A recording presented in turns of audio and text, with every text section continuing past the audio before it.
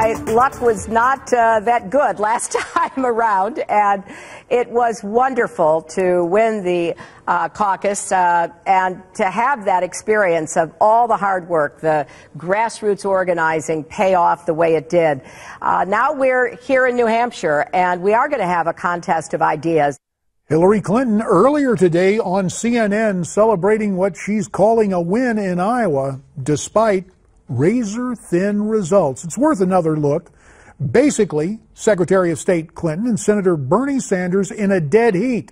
Clinton with 49.8%, Sanders 49.6%. Clinton camp declared the winner, but the margin is so close. Did Hillary really win in the Hawkeye State, and how do you define that victory? Let's talk about it more with Edward Klein. He's the author of the New York Times bestseller, Unlikable, The Problem with Hillary, and he joins us, quite fittingly, from Newsmax, New York. So, Ed, Hillary has done a great job of making people think she won, but her margin of victory could concern some establishment Democrats.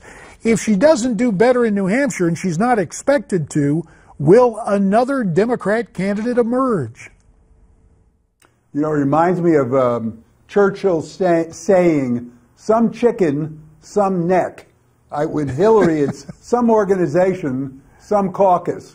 I mean, she couldn't beat a 74-year-old guy with a Brooklyn accent who says he's a socialist by more than 0.2 percentage points. I think it's quite a disaster for her, quite frankly.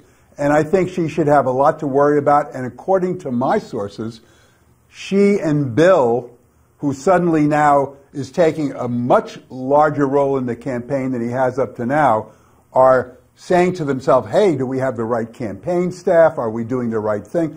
They're rethinking their whole campaign. Ed, of course, you reported at length about an interesting dinner that Hillary and Senator Elizabeth Warren had a while back. Thus far, Senator Warren has declined to endorse a candidate, but we are hearing reports that she's planning to announce an endorsement soon. Who do you believe Senator Warren will choose? Well, that's a very good question. And the question really relates to, will Senator Warren go along with the White House and the establishment of the Democratic Party and back Hillary, or will she follow her heart and her ideology and back Bernie? Obviously, she and Bernie seem much more eye to eye than she and Hillary. It's impossible to predict, but if Senator Warren is as shrewd a political operative as I think she is, I think she's probably likely to back Hillary Clinton, because Hillary, even now with that disaster in Iowa, still looks like the most likely nominee. Let me ask you one other thing. You raised the specter of the White House, and recently Bernie Sanders went by there, had a sit down with President Obama. Was that just courtesy, or was there something more to that visit? I think there was a lot more to that visit. I think they talked about endorsements, whether the president was going to endorse one or the other, and if so, when. I don't think Bernie came out of that meeting feeling very good about what he heard. I don't think the president is likely to endorse Bernie at any particular time because, after all, Bernie would not continue the legacy the way Hillary would. So I think Bernie's meeting with the president, which was one of his rare meetings, by the way, they had never met before except for 2 times, I don't think it went that well. Well, something else not going well for Hillary, or really the entire Democratic Party, and dare I say the Obama White House, this ticking time bomb of the former secretary's emails. We know the story by now. The 22 emails on that unsecured home server with information so sensitive that we'll never see those. Are we going to see continued problems? How serious is her email problem? And doesn't this really rate in the real world as a disqualifier for Mrs. Clinton? Well, you know, I have a blog called edwardklein.com, and I put out a blog called Ed Klein Confidential through Newsmax.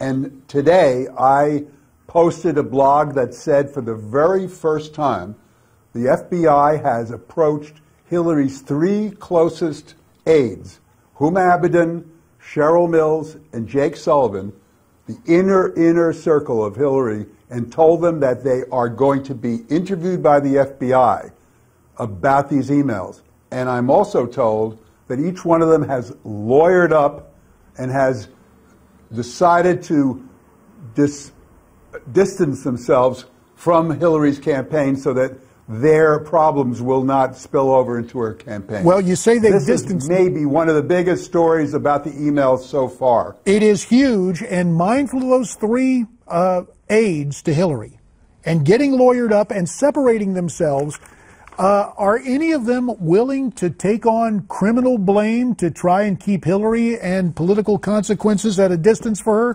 30 seconds. Hard to say. Will Huma and Cheryl and Jake throw themselves under the bus and keep quiet, or will they blab about what they know in order to save their own skins? I don't think anybody can tell you the answer to that question. Ed Klein, you always manage to report news and in the process make news for us. Thanks for sharing what was confidential there at Newsmax.com with our Newsmax TV audience. Again, Ed Klein, the author of Unlikable, The Problem with Hillary. Certainly, Hillary has a set of problems. Will they prove to be fatal politically? And what about Marco Rubio? Does he have new life in the Republican Party? We'll talk about that next.